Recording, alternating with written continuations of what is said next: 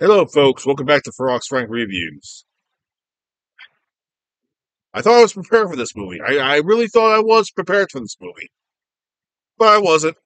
No, I wasn't. This movie was bad. Yeah.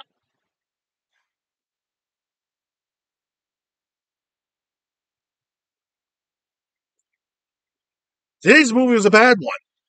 Because today I have to talk about Halloween 5, The Revenge of Michael Myers. Not really a good movie at all whatsoever. I was kind of iffy about this movie even back in high school when I first saw it. Back in high school, I was really getting into the slasher genre a lot. It was like really one of my things aside from watching action movies, chicken and hot babes, anime, pro wrestling, sports, you name it. Pretty much any typical teenage boy shit. But holy shit, I was not prepared to how bad this movie really was. I've actually grown an appreciation for for all these other movies. For example, Halloween 1 is loved, beloved by many film goers, including people who aren't fans of horror, love this movie because it's a staple of the it's a staple of Halloween itself. And it was a good movie. The second one, not so much as a good one.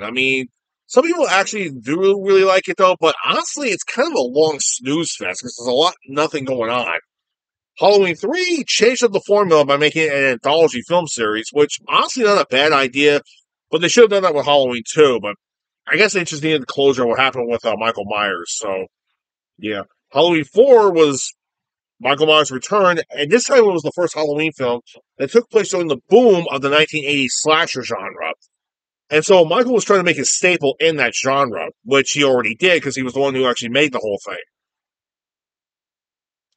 Yeah. As for his fifth film, oh, not good at all. Where do I begin with this one? Well, for starters, the film it was greenlit right after the second film premiere, or after the fourth film had premiered, and originally the idea was to actually have Jamie become a psycho killer in the next movie or something, but they decided to change that and bring Michael Myers back again. Also, four was actually the start of the whole Thorn trilogy of films. All right, the Thorn trilogy of films starts with 4, 5, and 6.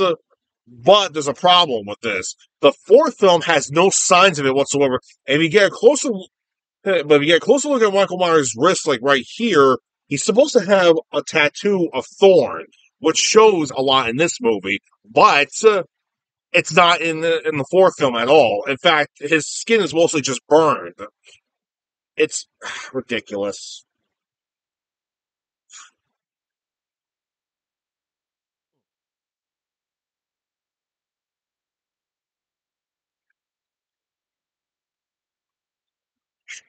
Just ridiculous. I can't believe this film got greenlit.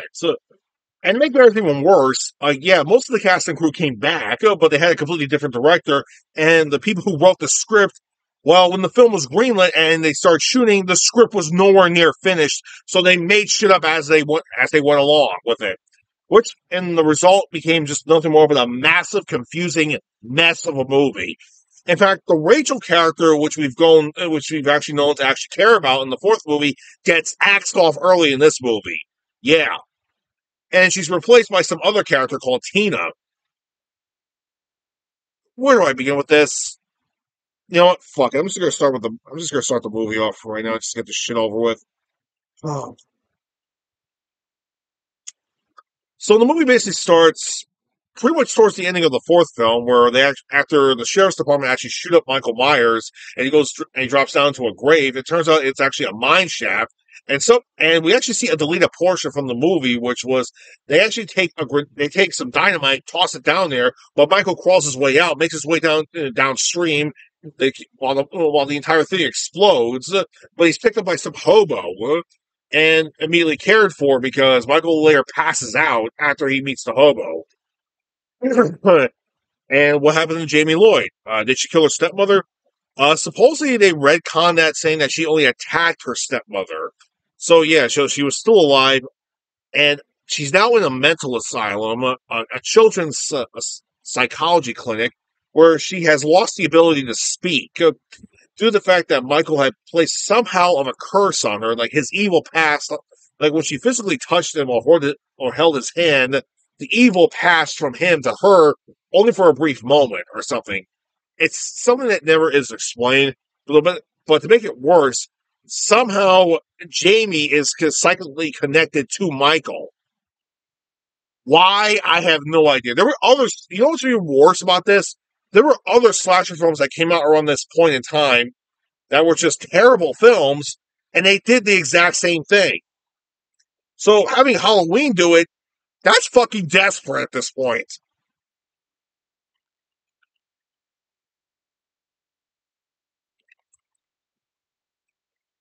But so we only see mostly Rachel a lot in the mostly in the third act of the movie. I mean, mostly in the first act of the movie, where we're introduced to another girl called Tina, which we have no idea who her relationship is with Jamie, but Jamie does care about her. It's like, seriously, what? I think maybe Tina's character was introduced in the fourth film. I couldn't remember her character at all. There was another character. There was another female character that was with Rachel earlier in Halloween 4, but that was the girl from part one. But that was Lindsay.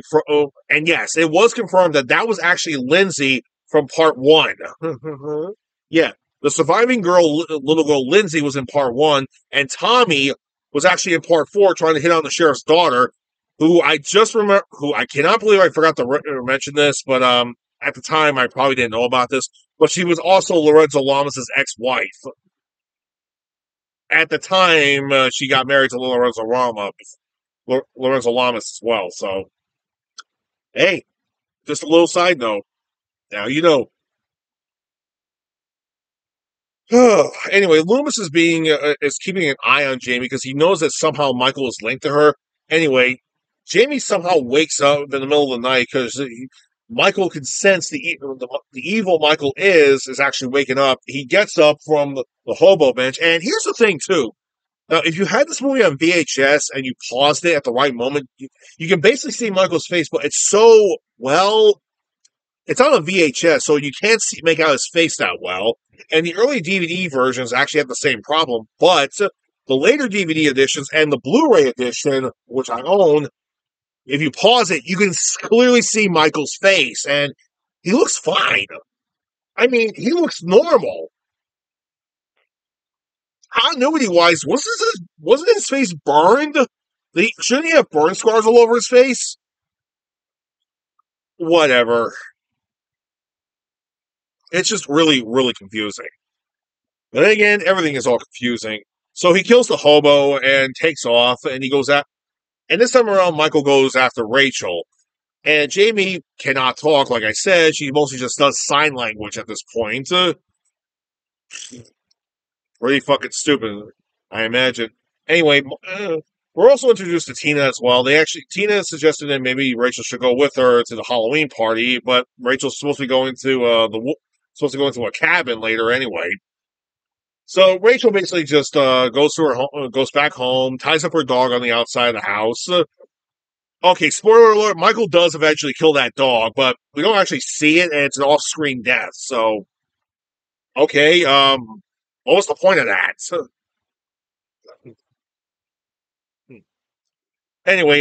Anyway, Michael basically stalks her for a little while though, but then she winds up leaving the house because Jamie had a vision that he was in the house.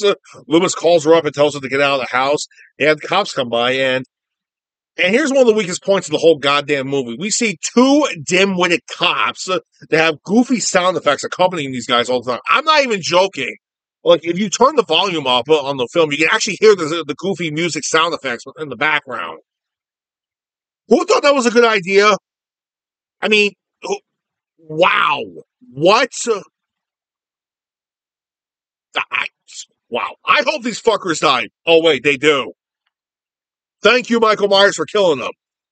But that doesn't happen until much later. So we have to endure the stupidityness a bit further. So who are these guys? I'm just going to call them dipshit and dumbass. Yeah, dipshit and dumbass. Because that's all they are. They're stupid beyond recognition. and dumb. Just quote the sheriff from Night of the Living Dead. They're dumb. They're dumb. They're stupid. So eventually, Michael actually does kill Rachel, which was pretty messed up, which is really messed up because we've actually grown accustomed to Rachel from the fourth film. Having her killed off in this movie makes no fucking sense whatsoever. But then again, have you seen Nightmare Part 4? Nightmare on Elm Street Part 4? Yeah, the surviving cast members of that movie got killed off. The surviving cast members of the third film get killed off in that movie. What the fuck? Actually, nothing. Actually, to be fair, I should probably review those movies sooner or later. You know, because my buddy One Shoe Wonder, Bill the One Shoe Wonder, is actually a huge fan of those movies. So I guess eventually I'm going to have to review them sooner or later. So don't worry, Bill. I will get to those films eventually. Somehow. I don't know. I got like one more Friday the 13th film that's by Paramount. So maybe after that film, I'll get to those movies. Yeah.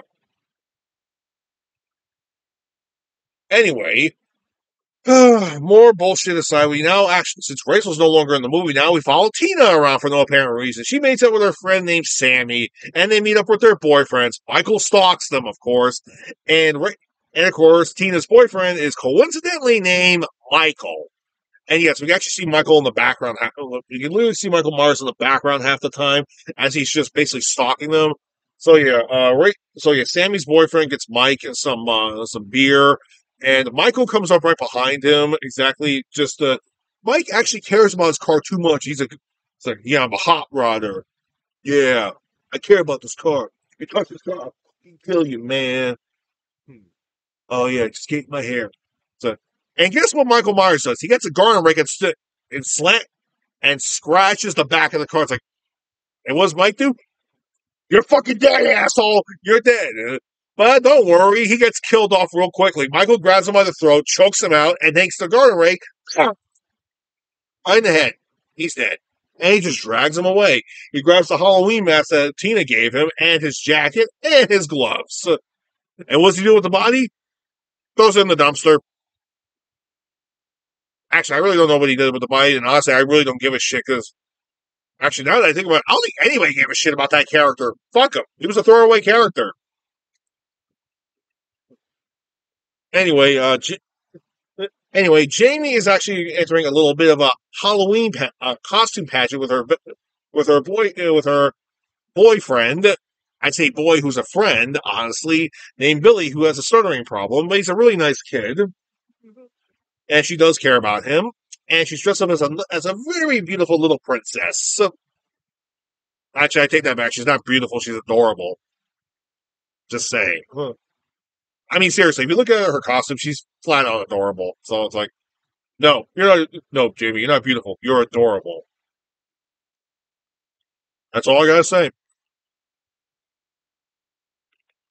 And of course, but there's something else too that's a bit of a problem. This was made up on the spot, and this pissed off everybody.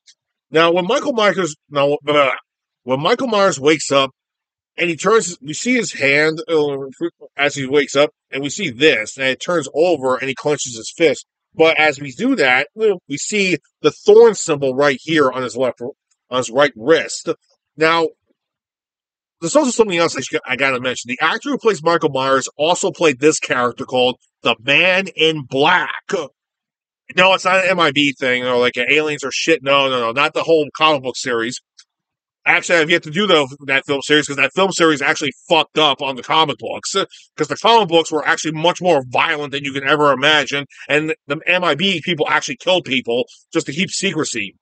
Which I really thought that was a joke until I actually read one issue. It's like, yeah, it's not a joke. That movie should have been NC-17 rated. No jokes aside. But whatever. This guy is dressed up in all black cowboy boots, black slacks, black jeans, a black long coat, and a black cowboy hat, and he has a black bag with him. He's the Man in Black, and he's got black gloves, and he also has the thorn symbol on his right wrist, too. Yeah. So this guy is somehow connected with Michael Myers as well, and nobody knows who the fuck this guy is. Well, not exactly true. I mean, if you saw the later film, the sixth movie, we later find out who the guy is. So, and it's fucking stupid, but whatever. So the movie kind of intercuts between. So the sexes with the Man in Black were done mostly on the spot, and it was just and they come in and out of nowhere, and it just come and go, and you're like, what the fuck is with this guy? Where is he coming? Why is he coming and going? What is with this guy? Nobody knows who this guy is. So, I mean, my God, who is this guy? Hey. Michael picks up Tina, and well, instead of actually killing her, he actually drops her off to get cigarettes. Jamie has a violent vision, and she actually starts to speak this time. I guess she finally has the will to speak, and she tells Loomis where Tina is supposedly, and the police go by and pick her up. And Michael just drives right off. Anyways, Tina goes to visit Jamie in the clinic, and she's actually happy to hear that Jamie's actually speaking this time. So I'm gonna guess that maybe Jamie is maybe related, could actually be related to Rachel, or possibly known Jamie for years, and actually helped her when she grew up. So I don't know. There's so much backstory on this character we don't know nothing about. So whatever. She actually winds up leaving to go to go to a Halloween party. Lewis tells dipshit and dumbass to go with her, actually to drive her. So she goes there. She meets up with her friends. They pull a stupid Halloween prank on those two characters with the music still going off. And guess what? Michael Myers was trailing them the entire time. So they go to a barn. They find some kittens, and Tina goes back to the party while Sam and her boyfriend start to make sweet love until Michael shows up and actually stabs the boyfriend with a pitchfork. Then he gets a scythe and actually cuts the girl. Yeah, nothing much there. Oh yeah, Michael grabs the pitchfork and actually goes right out and yeah, dipshit and dumbass see him and go, "Hey, come here, you dumbass! The fuck is wrong with you? What is this? Is this joke to you?" And what does Michael do? He kills him off screen. I don't know why, but I'm starting to think maybe in the original cut version that when he kills them, they made some goofy sound effects as he was killing them. But actually, joking aside, I wouldn't have mind seeing that. Might have been a good laugh, but hey, those two characters really deserve to die. I mean, seriously, when you look at a horror film or any movie whatsoever, and you see a character goes, he's gonna die, he deserves to die. Yeah, and you want to see them die, and they come out and they get killed off screen. It's like he robbed us of the satisfaction of watching this bastard die. I'm mad at you. So yeah, everybody actually in the party actually gets tired. They want to go skinny dipping. So Tina actually winds up going on the barn to check on them. And get this, during this whole segment, that Jamie actually escaped the clinic along with Billy to actually go to the barn area where because he knows where the hell she is. So, oh god, this gets stupider and stupider. Anyway, Tina actually finds her two friends dead. She goes to the cops. They're dead. Thank fucking God. Anyway, Michael's in the car. Actually, Michael's in Mike's car, which is a hot rodding car, and he turns on. He's about to go after her. Actually, starts to chase her around just for a little bit until Jamie and Billy get aside. He goes after them instead. He almost runs over Billy. Actually, I think the original version was that Billy was supposed to get run over and killed, but that didn't happen. I guess it's because of the fact he's a young kid who was just trying to help Jamie. So he's an innocent bystander. Okay, let's move on. Anyway, instead of which he actually goes after Jamie in the hot rod car, and this really feels out of place, honestly. I mean, it really does feel completely out of place. Plus, Michael crashes the car into a tree, which explodes. Like, how much fucking gas did he put in that thing? Seriously. Or was Mike's car just illegally modified to actually take in a shitload of gas, and it had an illegal prop in the engine to make it go really fast, and kaboom! That's what happened. Actually, you know what? I really don't fucking care about that. Anyway, we get the false hope though because we hear Michael honking the horn because his head is on the horn, and then it stops. He gets out of the car. He's about to stab Jamie until Tina comes in to sacrifice herself to save Jamie. And Honestly, I'm not going to lie. When I first saw this in the VHS version, which I've had for years, I just assumed the fact that maybe Tina had survived and she was just taken to the hospital. But after watching the Blu-ray edition and actually watching Dead Meat's Kill Count, thank you, James A. Janice, for that one, by the way. After watching that, it's been fully confirmed, according to the internet as well, Tina is actually dead, so that's why she doesn't appear for the rest of the movie or ever return to the franchise. Thank God. So, yeah. Anyway, Billy and Jamie get lost in the woods. Eventually, Loomis finds them. The cops come in and take away Tina's body. She's dead. Just move on. So he tells everybody to go straight to the Myers house to set up a trap for Michael Myers, and he yells at Michael to go back home, where this whole thing had started. And the Myers house in this movie is not the exact Myers house. This is weird because the previous movie we actually got a good chance of what the Myers house actually looked like, but yet in this film they went to a completely different location, where the Myers house was more like a mansion. It's weird. Well, to be fair, I can actually see the house. Although the house actually went under renovations, I can see it being aesthetically livable, and I can actually live there. But this is a Halloween movie, so let's just move on. But it's not the Myers house, so let's move on.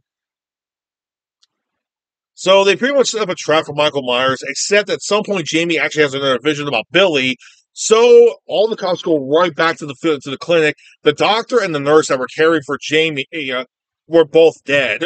Well, we actually see the doctor's body. We don't see the nurse's body. Supposedly the body that was being taken in the background, the internet has confirmed that was the nurse. So it's like, okay, fine, she's dead. Oh yeah. Well, there was even a sequence earlier in the movie where Michael was supposed to be chasing Jamie, but it was an hallucinate. But it turns out that was actually a hallucination because the guy who was going after her was the janitor because he saw the kid was in distress. He was trying to go in and help the kid.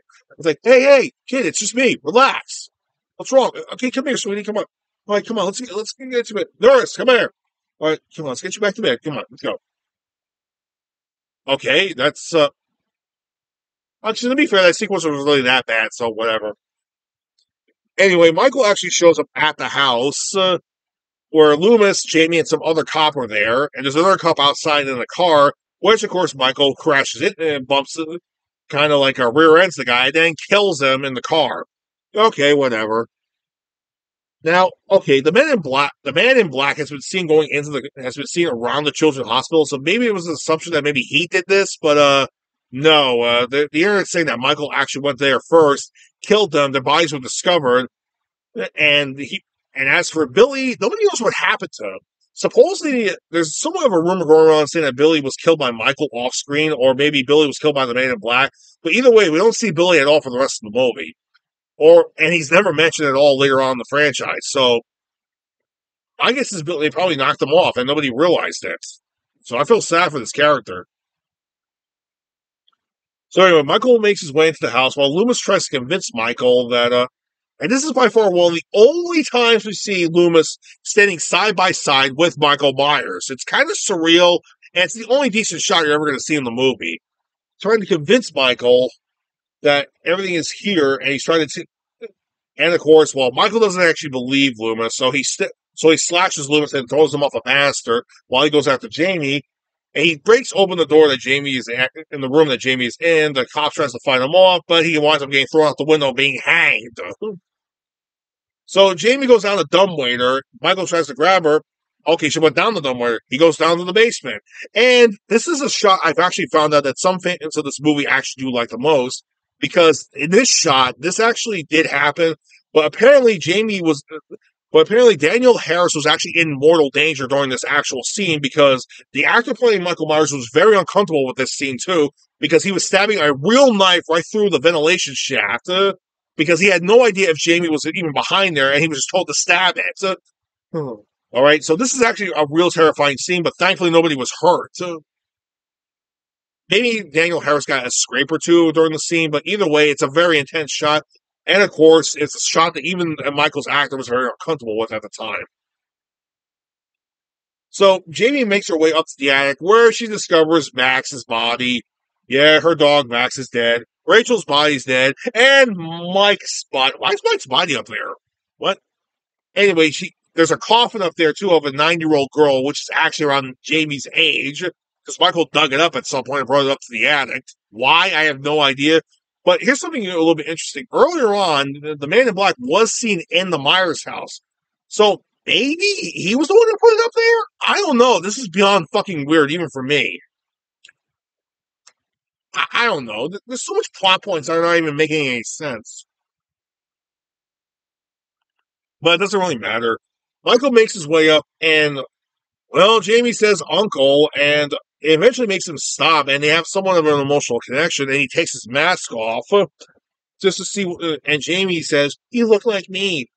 And she tries to touch him, but he freaks out. He completely freaks out, and he goes on a complete rampage and destroys the entire, and tries to destroy, he puts his mask back on, of course, and he tries to destroy her and the entire attic, but she makes it downstairs, but Loomis grabs her, and Loomis at this point has lost his mind. Come on, Michael, come get the little girl. And Michael's just stalking him throughout the whole house until he makes it to the living room area where Michael happens to be. Where Michael actually happens to show up. And what happens? Loomis drops a fucking metal net on him and keeps shooting him multiple times with a tranquilizer gun. Michael grabs the gun and throws it away. Loomis, in a fit of rage, just grabs a 2x4 and starts beating the shit out of Michael.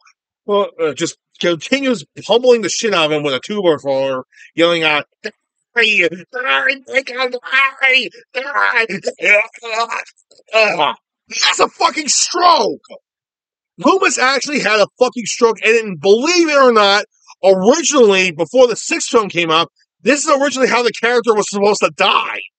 Yeah, up until the sixth film, Dr. Loomis was supposedly dead. Yeah, we don't see Loomis after this scene. It was presumed that he died during the scene, but it wasn't until the sixth film we found out, no, he just had a stroke. Oh, yeah. My God. And the original ending was supposed to have Loomis actually die off, but this was later retconned, so he survived. Jesus. Jesus, titty fucking Christ, this is great. This is ridiculous. So, yeah, he has a stroke, and he lands right on Michael, and later on, the police actually come by, and they actually arrest Michael, and they actually all have him all chained up inside of a cell.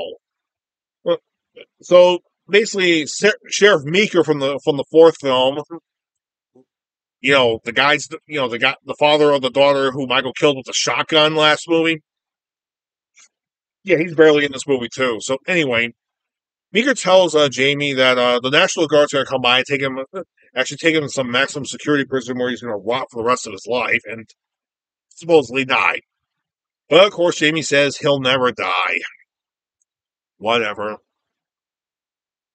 So a trooper takes Jamie out to a patrol car to take her back to the clinic, take her back to the children's clinic, and believe it or not, the Man in Black starts walking in, sets off a bomb, and starts shooting everybody, killing all the cops that are in the building. All right, the patrolman who's with Jamie goes running in, and he gets killed too, off screen. Jamie is beyond freaked out at this point, so she goes back to the cell. She walks into the station. She sees all the dead cops, and Michael is not in his cell anymore. It's been broken open. And the movie basically ends with her screaming, "No, no, no." And that's how the film ends. But you want to know what the real fucked up part was?